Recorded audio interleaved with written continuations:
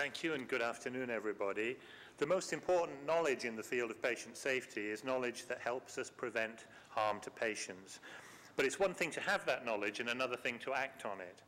6 years ago in Geneva, the World Health Assembly passed a resolution asking its 193 member states to take actions to improve the safety of healthcare. At that time, much less was known about the size and scope of safety problems in healthcare. A body of research evidence stretches back 25 years, pointing to unsafe care as a significant source of patient morbidity and mortality. But this, at the time, had received relatively little attention in the minds of policymakers. Reports such as To Err is Human, the Institute of Medicine report here in the United States, and an organization with a memory in my own country made patient safety much more visible on the policy agenda for many countries. And at the same time, there was a growing public debate and debate amongst patients and consumers of healthcare about the whole question of safety. The Alliance, as Dr. Rose has mentioned, launched its inaugural program here in Washington, D.C. in October 2004. And that launch gave life to the original World Health Assembly resolution. The Alliance brings together a broad range of partners, ministries of health, safety experts, national agencies on patient safety, healthcare professional bodies, and consumers. And the aim overall is to achieve improvements in patient safety internationally.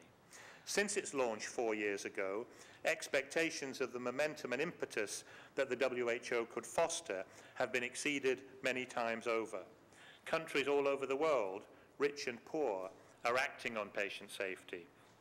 The work of the Alliance involves an ever-growing range of partnerships. The Forward program is bigger than ever, ranging from developing a global classification system through support for international research to a growing network of international patient champions. When we launched our first challenge in 2005, we chose a topic that had resonance and importance right across the world, in the developed world and the developing world. We picked healthcare-associated infection, and our first challenge, Clean Care is Safer Care, was launched and still goes on today. It captured the ambition of many. Not only has it catalyzed action in healthcare systems around the world, but 3 years after its launch, 90 countries at health minister level have publicly pledged to address the problem of healthcare infection in their countries, and that covers a total of 80% of the world's population. So we look to this new challenge today to achieve similar commitment and momentum, and early signs are that progress has already been made and gives great hope for the initiative overall. The stakes could hardly be higher. You'll hear from Dr. Gwandy and other speakers today that surgical injuries and deaths are a significant problem. Every country has its variant on the safe surgery challenge. Poorly equipped health workers, inadequately trained staff in some parts of the world, badly maintained equipment, poor safety design, weak teamwork, and inadequate enforcement of standards. All are contributing factors to unsafe surgery when it occurs.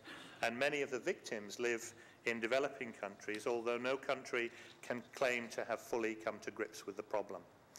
So I pay tribute today as chairman of the Alliance to Dr. Atul Gwandy and the many clinicians, patients, and healthcare workers who've worked so hard to make this global challenge a reality. And I call on policymakers, professional societies and associations, and frontline healthcare workers, patients and consumers of healthcare to commit to action. I hadn't intended to end with a quotation, but having heard Carolyn quoting Yogi Berra, as a Brit, I have some knowledge of his quotations. I believe he went from being a player of baseball to an umpire, and I'm doing this from memory, so forgive me if I get it wrong, but it seems particularly apt. And in his capacity as an umpire and reflecting on the role, he once said, "When I'm right, no one remembers. When I'm wrong, no one forgets." And I think that's also, from the same person, a particularly apt quotation to our challenge today, our launch today. We want to make surgical procedures around the world something that patients and surgeons quickly forget because they have gone right rather than wrong. Thank you.